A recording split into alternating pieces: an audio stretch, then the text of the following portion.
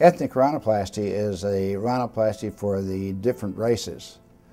And in Dallas, the type of ethnic rhinoplasty that we usually perform are for African Americans, Asians, Mid-Easterners. Each one of these races have common traits and characteristics of their noses. And one of the things you always are concerned about is whether how much of the ethnicity the patient wants to keep. You know, they don't want to be changed too much, but yet they want something changed.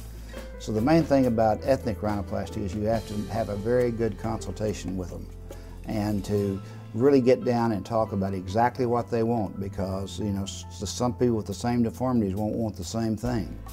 So that's the main thing in ethnic rhinoplasty. We do a lot of ethnic rhinoplasties, and you know, they're very happy as long as we both sides know what we're trying to achieve. And so that's what we think is the most important thing, is to individualize the operation for them and try to give them exactly what they want.